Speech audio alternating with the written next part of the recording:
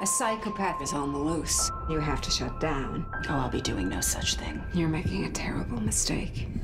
American Horror Story, Season 9, Episode 2. We got a trailer, and we're going to break this trailer down to see if there's any clues about what's going to happen in Episode 2. If you're finding me for the first time, please subscribe to the channel. Turn on the notifications so when I drop videos, you get them. Follow me on my social media links. And if you're new to my channel, the best way to navigate everything we cover, we've got a huge bevy of playlists. Just go through them and see if there's something in there that you like. So as we go through the trailer, let's watch the trailer again, then we'll pick it apart for clues. If you imagine the worst, that's all you see. It's Mr. Jingles. I tried calling 911, but the lines are down. So in the first scene, you see either, I think she's a doctor or a psychologist who arrived at that jail cell when Mr. Jingles got free. She's there just telling Margaret, there's a killer on the loose, we need to shut down.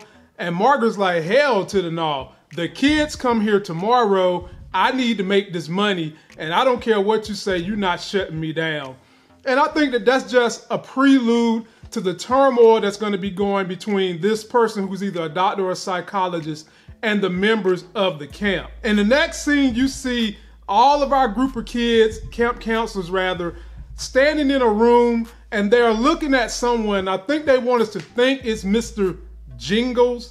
But ladies and gentlemen, let's not forget that Richard, the guy that called himself the devil, he's loose too. He's out there trying to get one of our main characters, and it could be him that they're looking at with a knife, or it could be Mr. Jingles, or they hear something that's very, very scary and concerning. Next frame, we see Montana, and man, does she have a look of fear on her face. And what do we learn about her? Man, she's ready to give up them panty draws. Y'all saw her getting down with that guy that was there already. She wanted to do something with him. But this just leads me to believe that as much as we think that the adversaries are going to be Richard and Mr. Jingles, I think that someone within the group might turn on the group. And if I had to pick someone that I think would turn, it might be Montana, because she seems like she can be easily persuaded. The next frame, we see the lights and the phones flickering, and we hear that the phone is going out. And that sounds more and more like that is something that Richard is doing, not necessarily Mr. Jingles, but I could be wrong. It could be him, or it could be both of them. Next scene, we see Mr. Jingles pulling out his knife, which to me means that he could have possibly slashed off somebody's ear, or he's possibly about to kill someone. Either or, possibly somebody is gonna die in Episode 2 of American Horror Story 1984.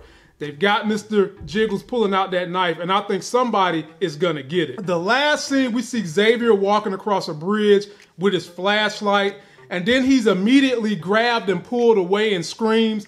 I think they want us to think that somebody got him, but if you take a look at that hand looks to be that of an African American, and I think that's just Ray maybe saving Xavier from something, or helping Xavier get out of the way of something coming. And I think that's just a scare tactic they put in the trailer for us to think something's gonna happen to Xavier. He's already one of the most popular characters on this season. I don't see them getting rid of him this fast. And that to me was nothing more than Ray saving his homeboy from what could have been tragic doom. But leave me your comments about what you think about the trailer, what things you think are going to happen in Episode 2, and have you been satisfied with Episode 1 so far in American Horror Story 1984. That's going to do it for this video. Don't forget to like my video. Please comment, subscribe. Go get yourself that life gain. If you enjoy my videos and you made it this far, you're obviously a big supporter of my channel. I would ask that you go and join and donate to my Patreon. If you got video requests, you put them up there. I tend to get to those first to give support to my Patreon members. And until that next sexy as hell video, I'll see you.